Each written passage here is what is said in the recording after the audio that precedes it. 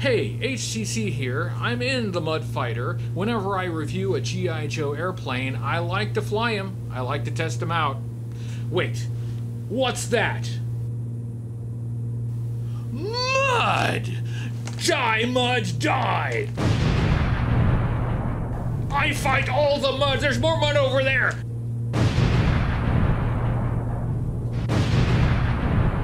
Die, Mud, die!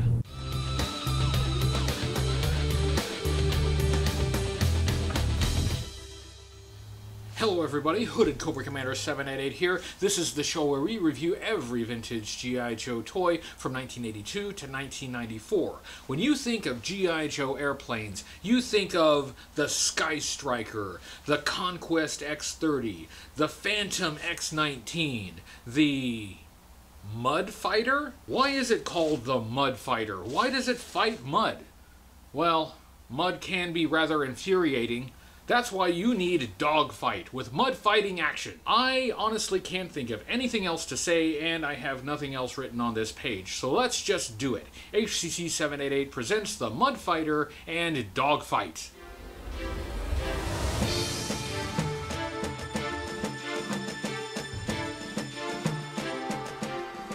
This is the MUDFIGHTER and Pilot Dogfight from 1989. This vehicle and figure set were first introduced in 1989. They were also available in 1990. They were discontinued for 1991. MUDFIGHTER and Dogfight were only sold together. They were not sold separately. During their retail run, in addition to being broadly available at retail, they were also released as an exclusive to Benny's, packaged with the Hiss-2, the Track Viper, and 2 bonus figures. Benny's was a retailer based in New England. We never had a Benny's in my state, so I never would have seen that exclusive. There were no later versions of the MUDFIGHTER or Dogfight in the vintage or any other era. I don't know if that's indicative of them not being popular, or if the molds just were not available later. We will take a thorough look at Dogfight later, but I'm going to set him aside for now so we can take a closer look at the MUDFIGHTER. The name MUDFIGHTER has always been a puzzle. It's an aircraft. You would expect a MUDFIGHTER to be a land vehicle. There is a real aircraft called a MUDFIGHTER, the Ares MUDFIGHTER.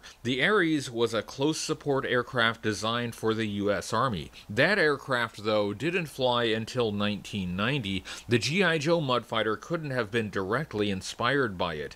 That seems to be the role of G.I. Joe's MUDFIGHTER. It provides air support for ground forces. It flies in the air, but it still plays in the mud. Don't confuse it with the MUDBUSTER, which was a four-wheel drive Land Rover from 1993. You see, the MUDFIGHTER fights mud and the MUDBUSTER busts mud. Two totally different things. Either way, mud's name is Mud. The MUDFIGHTER is a propeller-driven aircraft, not a jet. That makes it unique in the vintage era of the G.I. Joe toy line. Most fixed-wing aircraft were jets, as you would expect. There was another G.I. Joe propeller aircraft after the vintage era, the Sergeant Savage P-40 Warhawk. When lined up with G.I. Joe's other aircraft, the MUDFIGHTER is rather small and underpowered, being a prop plane in the era of jets. There are propeller-driven aircraft used by the U.S. Armed Forces even today. Cargo planes and gunships such as the AC-130 variants are turboprops. The C-12 is a small turboprop aircraft like the MUDFIGHTER. Even though the MUDFIGHTER isn't quite the high-performance jet fighter that the Sky Striker is, it isn't necessarily unrealistic. Let's look at the parts and the features of the MUDFIGHTER. I have the blueprints for the MUDFIGHTER, and I will use this to describe some of the features on this vehicle. Let's start with its overall green body. This fits its role as a close support fighter. It's camouflaged for the ground against attacks from above. On the port side of the fuselage next to the canopy, we have 4 Cobra kill marks. On the front underside of the MUDFIGHTER, we have 2 machine guns. These are not named on the blueprints, surprisingly. They are most likely 20 or 25 millimeter Gatling guns like the M61 Vulcan cannon or the GAU-12 Equalizer. I would guess the smaller, lighter weight Vulcan. These are molded into the hull so they are the same green color as the body. They would look pretty fierce if they didn't blend in with the body of the plane. There are also black wheels on the front for landing gear. They are not retractable. Back on the top, we have this black canopy. The blueprints call this an anti-laser puncture-proof titanium shield. There are cut-out windows. There is no clear plastic over those windows, so you just have to imagine windows on this canopy. It is hinged at the back and it clips at the front, so you can pull it up to open it. It doesn't open very far. In fact, there's a stopper here to prevent it opening any farther. If you push up too far on it, it will just pop off. Opening the canopy reveals a single seat cockpit. There is a texture pattern on that seat. There is some technical detail on each side of the seat and a minimal control panel. No control stick. You can place Dogfight in the cockpit and close the canopy, and he fits completely in there, and the canopy clips closed, so he should not fall out.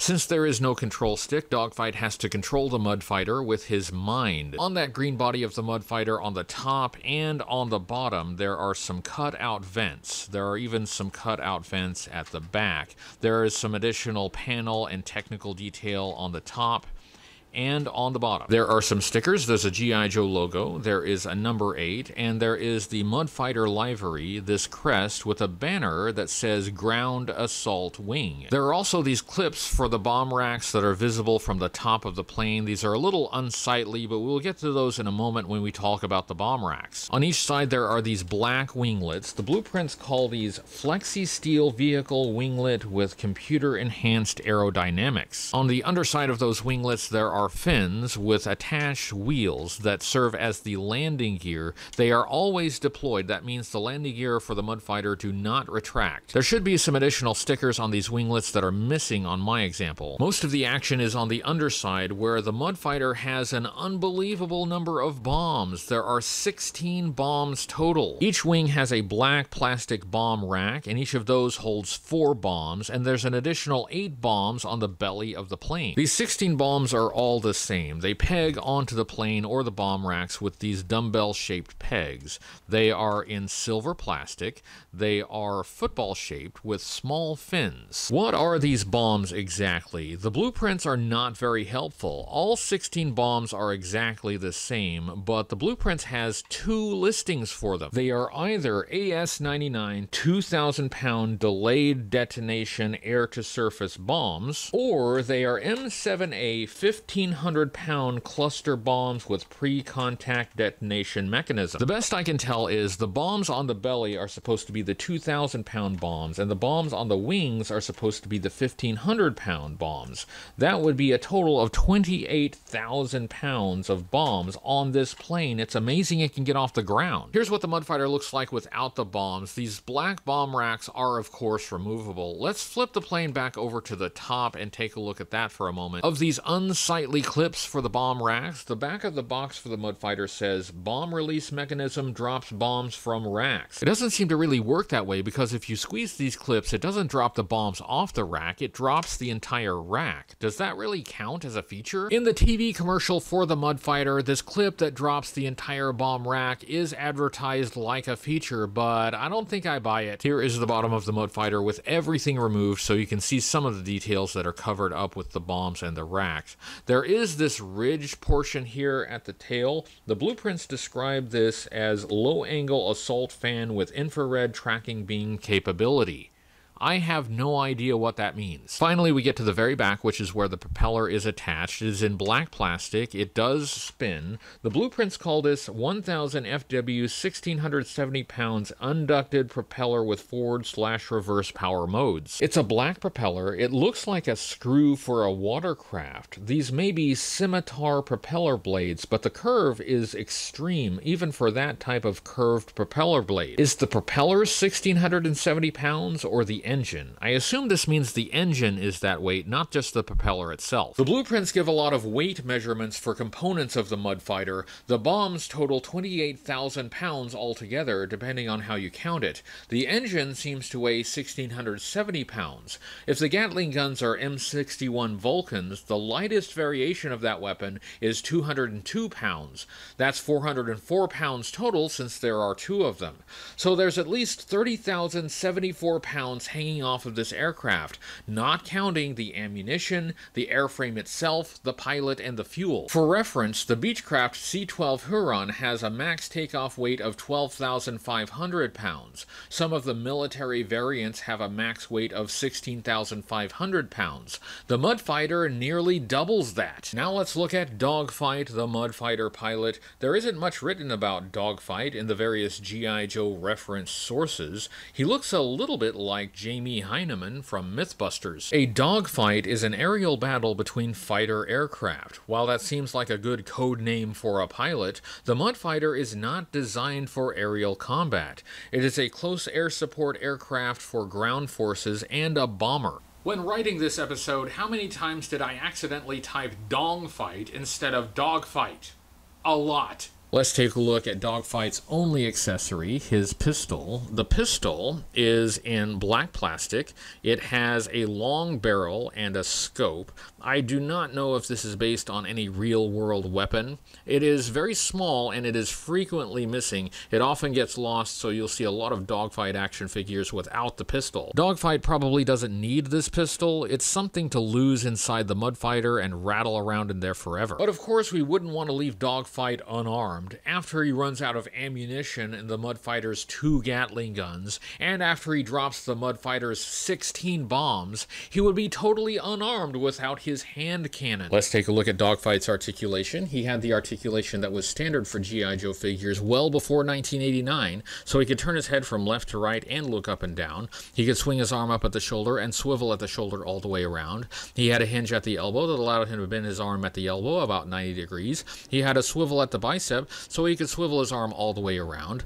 This was an O-ring figure, meaning the figure was held together with a rubber O-ring that looped around the inside. That allowed him to move at the torso a bit. He could move his legs apart about so far. He could bend his legs at the hip about 90 degrees and bend at the knee about 90 degrees. Let's take a look at the sculpt, design, and color of DOGFIGHT, starting with his head. On his head, he has a brown cap with a black band and a black visor and a silver wing badge on the front.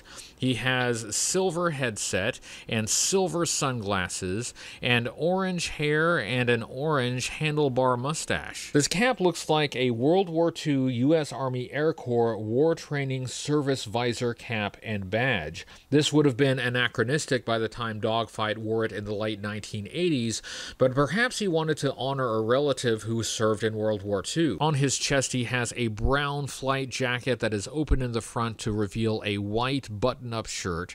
There's an additional detail on that shirt. I'm not sure what it's supposed to be, maybe a microphone, but it's not picked out in a different color plastic, so it kind of blends in with the white shirt. On the left side of the jacket, he has a silver wing badge, and on the right side, he has a blank silver disc. On the artwork on the card, there is some detail on that disc, but not on the figure. The blank disc on the chest makes the figure feel a little blank. This chest reminds me a bit of the Lannard Corps figure Gunner O'Grady. That's not a good thing. A G.I. Joe figure shouldn't compare to the cheaper and generally less detailed Corps figures. This relatively plain chest is acceptable for the Corps, but not for G.I. Joe. We expected and usually got more for G.I. Joe. The arms have long brown sleeves for that jacket and bare hands. The arms are rather plain. DOGFIGHT is made up of all unique parts, but the arms are so generic they could have been used on numerous other figures. The waist piece is in blue plastic. He has a black belt with a silver belt buckle. There is a strip of that black belt that runs down the right side to the holster that is on the right leg. There is a texture pattern all over that belt. His legs feature blue trousers. The left leg is rather plain, but on the right leg there is a black pistol holster with a texture pattern on it, and there is a silver pistol in the holster. On his lower legs he has unpainted knee pads, and it's the type of knee pad that extends above the knee a bit. I do like those. I don't know why he needs that detail, but I do like them. And we finish up with some black standard combat boots. The blank silver circle on the chest, the minimally detailed torso, the generic arms, the unpainted knee pads. These all make the figure feel a little cheap. Is this a G.I. Joe figure? We tend to expect higher quality from G.I. Joe figures. At least he has some character with that hat and that crazy mustache. Let's take a look at Dogfight's file card. It has his faction as G.I. Joe. It has a portrait of Dogfight here, and this portrait is not taken from the MUDFIGHTER box art. The box art doesn't actually show Dogfight. His codename is Dogfight. He is the MUDFIGHTER pilot. His file name is James R. King. There's a missed opportunity not naming him Harry. Harry Mudd. Incorrect.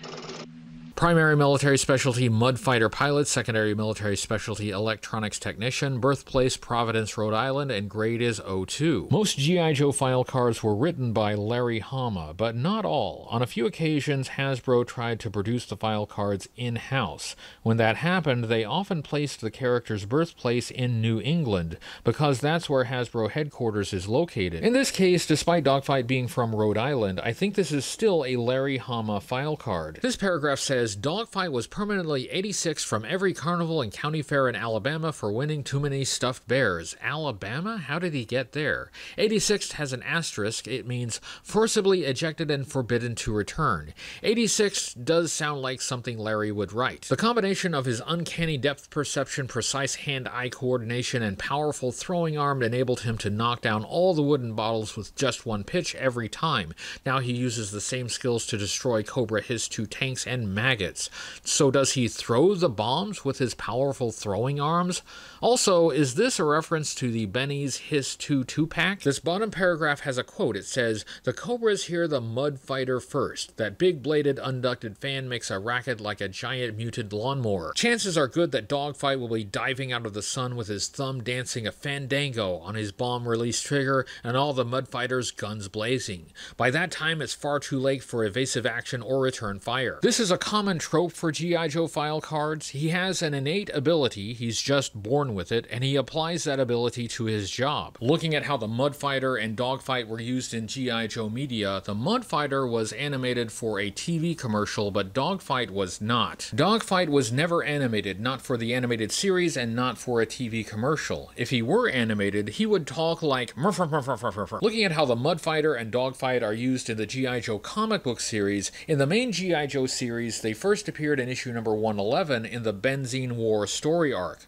Well, the MUDFIGHTER appears and Dogfight is flying it, but Dogfight is barely seen. The MUDFIGHTER assisted in delivering Ninja Force on an infiltration mission. In issue number 115, Dogfight appears as a co-pilot for Ace in a Sky Striker during a crash landing on the USS Flag. Dogfight had his most significant appearance in the Special Missions series in issue number 28, which was the final issue of that series. The MUDFIGHTER takes off from the deck of the USS Flag without a catapult. In that issue, Dogfight actually engages in a dogfight with Cobra Python Patrol conquests. He fares better than you would expect, taking out a couple of them. The MUDFIGHTER is given a couple air-to-air missiles, which the toy doesn't have. In the end, Dogfight and the MUDFIGHTER are saved by the Defiant shuttle. That issue showcased a lot of G.I. Joe's air and space vehicles and was a great swan song for the series. On the final page, there is a team shot in which Hawk announces that the series is cancelled, but the regular series will continue. Dogfight is front and center in that team shot. Looking at the MUDFIGHTER and Dogfight overall, the MUDFIGHTER is cheap and short on features. It has no retractable landing gear, no removable engine covers, no clear plastic canopy. I'm not buying the bomb release mechanism clips as a feature. Even so, it's surprisingly fun. The MUDFIGHTER has an ungodly number of bombs. It also has twin Gatling guns that are almost entirely ignored by the toy packaging and blueprints. The guns kind of blend into the plane since they are just molded in. The MUDFIGHTER is perfectly equipped for its role as a ground assault aircraft. This is a propeller-driven plane in a jet fighter world. Despite the depiction in the comic book, the MUDFIGHTER is not going to match up against Cobra Night Ravens or Python Patrol conquests. The MUDFIGHTER's Cobra counterpart is actually the Cobra Rattler, which fulfilled exactly the same role for Cobra. The Cobra Rattler, though, had a lot more features. It was a jet based on a real-world aircraft, and it just had a lot more going on for it. The best thing about the MUDFIGHTER is the size. It's much smaller and lighter than the Sky Striker or the Phantom. It's easy to play with and fly around. I imagine a kid would have a lot of fun with this back in 1989. Dogfight is an okay figure. He looks kind of like a cartoon character with the hat and the bushy orange mustache. I think it needs more detail. That blank silver disc on the jacket doesn't look like a G.I. Joe detail. Something was supposed to go there and it was cut out, probably for cost. They had to pay for those 16 bombs somehow. I understand pilots need weapons for close quarters combat, but as a practical matter, I would prefer this pistol be given to somebody else. This thing is going to get lost in the MUDFIGHTER cockpit and give the plane a permanent rattle. That was my review of the MUDFIGHTER and Dogfight. I hope you enjoyed it. If you did, please give this video a thumbs up on YouTube and subscribe to the YouTube channel and share this video with your friends. That's what helps this channel grow. You can find me on social media on Facebook and Twitter, and I have a website, HCC788.com. I can only continue doing these videos with the support of my friends on Patreon. If you'd like to support the channel, that's a great way to do it. You can even get your name in videos. You see all the names scrolling on the screen right now? Your name could be there. Next week, I have no idea what I'm doing. This is a rare occasion where I haven't planned anything, so I will be just as surprised as you are. I'll see you then, and until then, remember, only G.I. Joe is G.I. Joe.